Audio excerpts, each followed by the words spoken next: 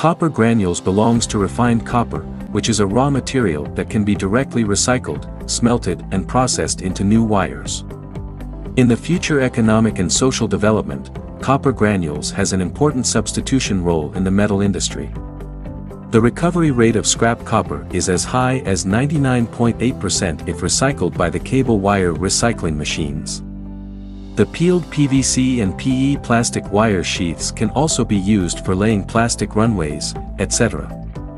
The copper wire granulation system can process various waste cable wires with diameters between 5 to 20 mm, such as electrical wires, miscellaneous wires, communication wires, data wires, and earphone wires.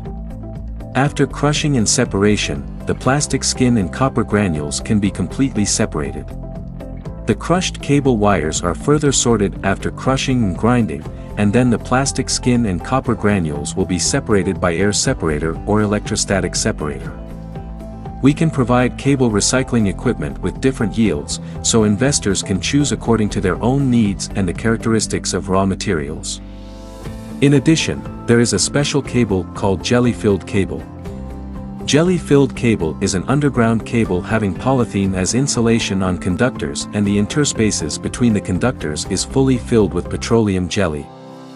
For recycling this type of cables, it requires a special process. After crushing the jelly-filled cables into smaller pieces, they have been cleaned to remove the oil, and then the copper and plastic skin particles will be sorted out by a water shaker. If you are interested in the copper cable recycling industry, please do not hesitate to contact us for more information.